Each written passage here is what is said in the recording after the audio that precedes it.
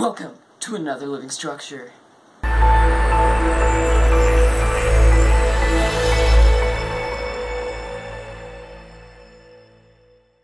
Judging by the title, you can assume that this both spins and moves back and forth. So to create that motion, you can either move the piece on top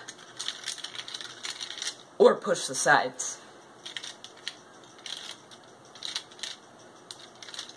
Depending on what motion you have, you can either make rotational or linear motion with this. As you can see, when I move this top part, the 2 points on the bottom always stay the same distance away from each other.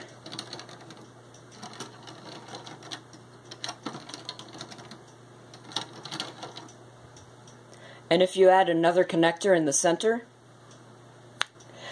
then it makes a circle in the center, which is the rotary motion.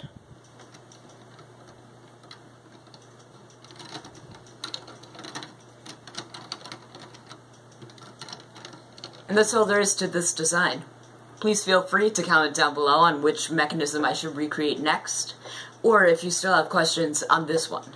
Thanks for watching, and I'll see you next time.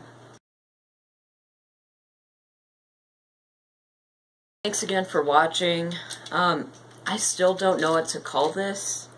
All I saw was a YouTube video on something like this, and then I was like, oh, I can make one of these. So if you do actually know what this is called, please let me know in the comment section, because I actually want to give this thing a name instead of just rotary to linear motion.